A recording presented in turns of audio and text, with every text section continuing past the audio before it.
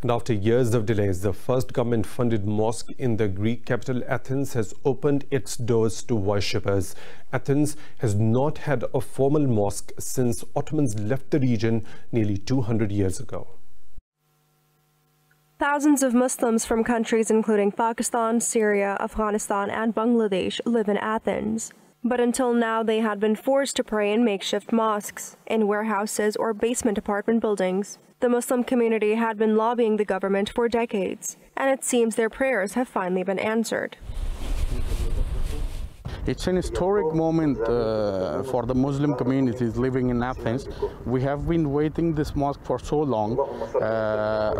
Since the first law was passed in 2006, it took 14 years because there were so many bureaucratic barriers and some legal issues with the construction of the mosque.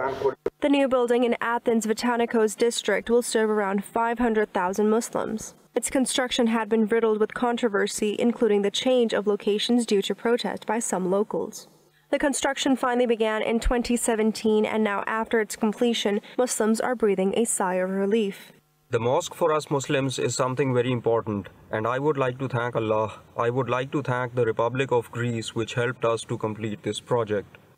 Athens was the only European Union capital without an official mosque. Though some Muslims are unhappy with the mosque's appearance, as it lacks a dome or a minaret, others say it's a welcome start.